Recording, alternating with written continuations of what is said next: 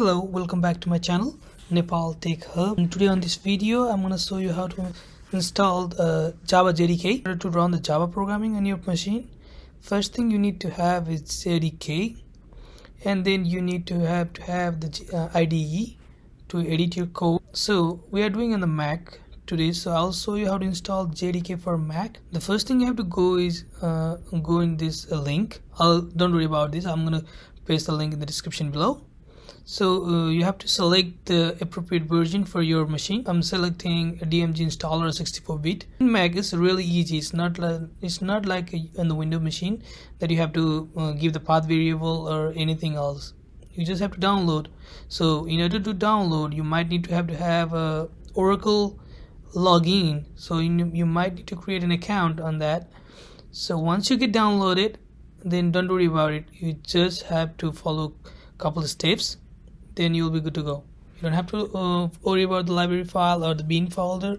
So, and then once you have JDK, so you need to figure out either you have JDK installed or not. So for that, you can open your terminal, and there you can just write Java -- version, and this just Java 11 that I've just installed it. So I have a Java 11, and if you want to know which Java version you are running in it, so it's really easy. JDK version, and it'll show you which version you are running. So if you get this reply back, once you get Java version on your terminal, then if you get this reply back, then you are good to go. You already have Java JDK installed in your machine, and you don't have to worry about the path variable on a Mac. So for Windows, I'm going to create the separate videos, and we'll show you. I'll walk you through the steps. Then once you have a JDK installed in your machine, the second thing you need is your IDE.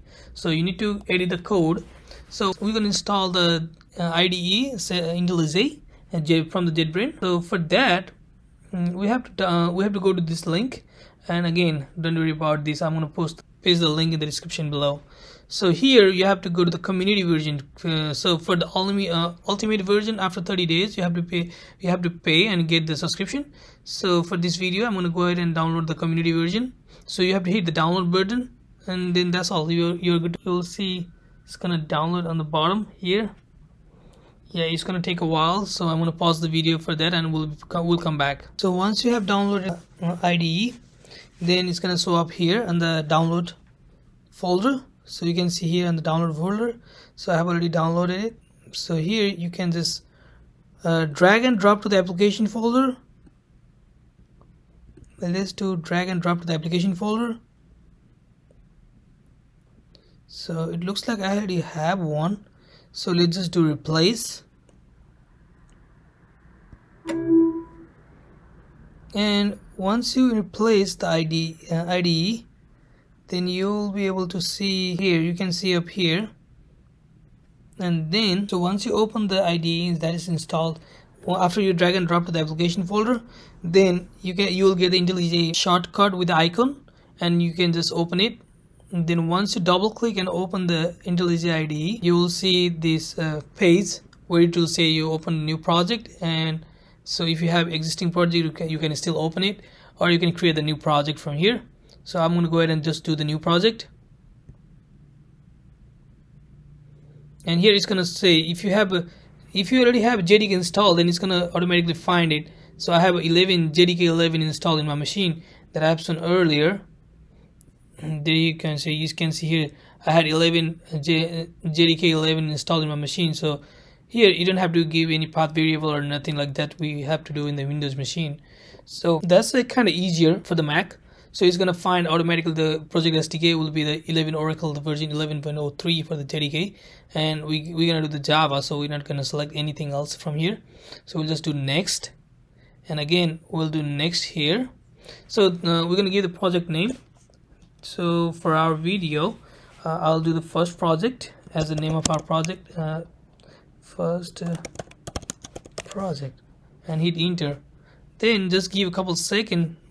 It's gonna create your package project folder with all packages in there. So inside the source, let's just give a second to let it finish.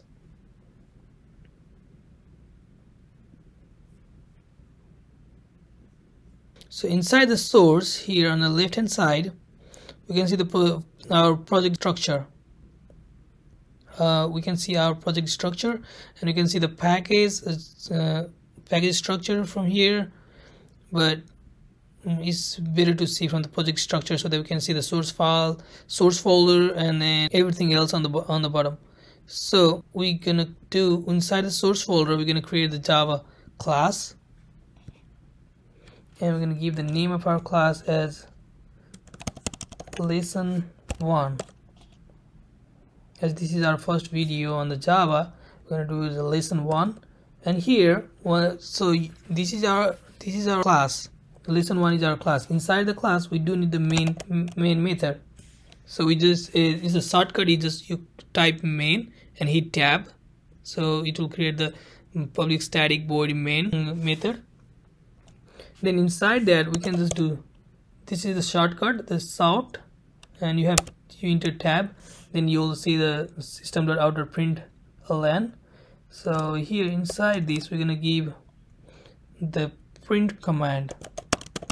This is first Java project, and this is my first Java project. So to run this program, we have two options.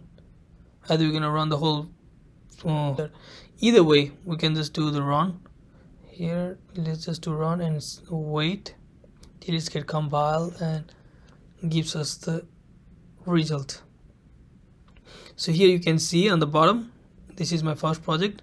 We have successfully installed the JDK and install IDE, and also created our first project. I'm going to show you how to do on the VS Code as well on the Mac. If you haven't installed VS Code in your Mac, then you can go to this URL, and I'm going to post this link in the description below. So you can just go to the this page and just download them for the Mac.